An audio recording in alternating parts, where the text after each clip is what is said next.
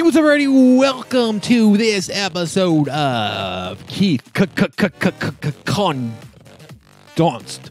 Today, we are going to be talking about the $11 billion question looming over Ford. Like, this is the question that a lot of Ford investors have in regards to Ford Motor Company. You know, I'm sorry for Nick Foles' head in the background. I just noticed that.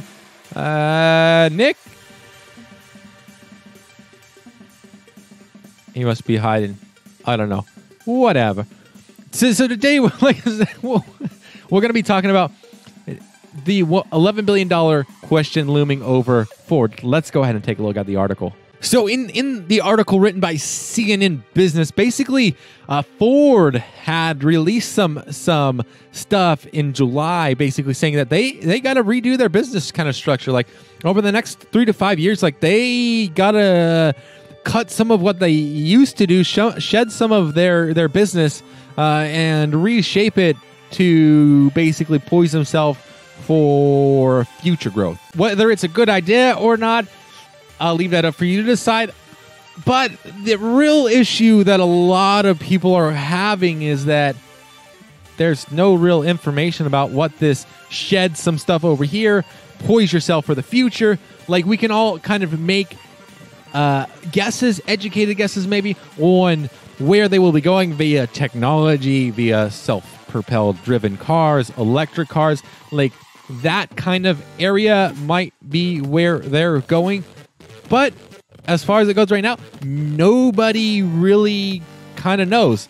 Since they announced this, though, Ford stock has dropped 20%. So I would say that this is not a good idea to leave your shareholders in the dark about what you're trying to do. Like, don't let people that are investing in your business not know what you're doing with your business. We will see. Right now, Ford's global workforce is around 200,000 employees, and some people estimate that they could be cutting this down by like tens of thousands of employees. So I would say maybe 20 to 30,000 employees, maybe.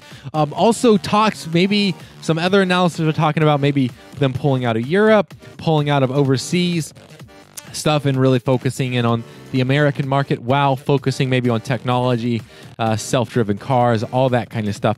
I mean, honestly, I don't know. That's basically what the article kind of, like, to sum it all up, is like $11 billion, they want to shift doing their business, and nobody really knows what's going on, more or less. Like, it's pretty crazy that people are still willing to hang on. They do talk about, I mean, they're in Europe, they're doing all right. I think they squeeze out a little bit of profit this year.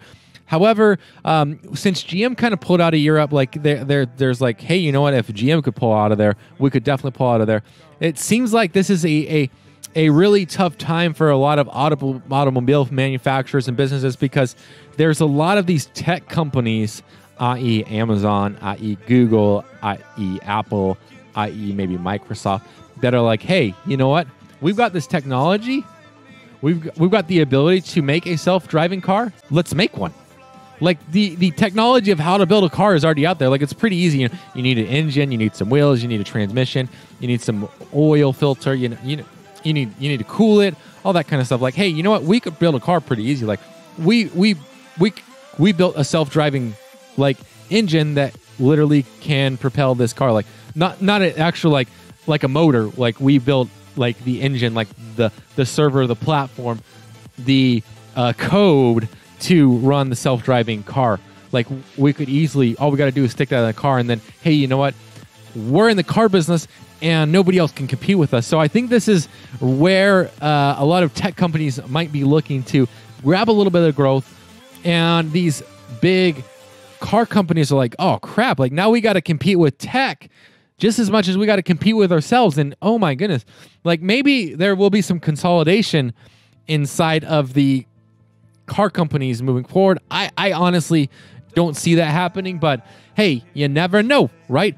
Anyways, I'd love to hear your thoughts, comments, and criticisms. Like, would you be buying Ford if you didn't know what they're restructuring, what their plan, what their outlook is moving forward? Do you buy right now because, hey, no one knows. And so this might be a good time to get in before they have that explosive growth. Or maybe this would be a bad time to get in because they're not going to get explosive growth. I don't know. I would love to know your thoughts, comments, and criticisms down below. Anyways, until next time, it's boy, Coach Keith. Peace out.